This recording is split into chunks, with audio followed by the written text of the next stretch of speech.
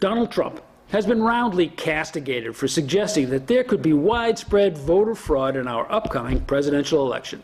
Well, to be fair, Donald Trump has been roundly castigated for lots of things. Are you kidding me? For now, though, let's just concentrate on the one about voter fraud. Immediately following his assertion, there was a cacophony of comment both for and against his position. Republican secretaries of state in both Texas and Nevada publicly warned that it could happen in their states. Well, that triggered a landslide of rebuke from Democrat boards of canvassers, especially in Chicago, who countercharged that it could never happen. And they did so with a straight face.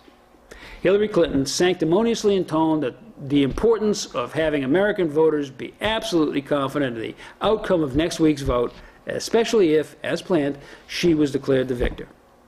Almost drowned out in this chorus of correctness was the voice of Paul Edward Parker, investigative journalist for the Providence Journal. He analyzed the Rhode Island voter rolls as certified by Secretary of State Gorbea.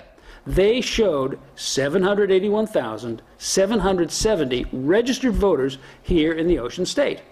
Parker then had the gall to check in with the U.S. Census Bureau, which only records 592,672 U.S. citizens of voting age who call Rhode Island home. That leaves a few more than 189,000 mystery voters on the Rhode rolls.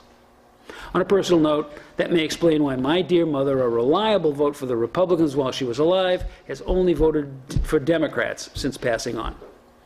From a national perspective, though, Mr. Trump may have something there. He thinks he needs to score a landslide victory at the polls just to eke out a 2-point win in the popular vote.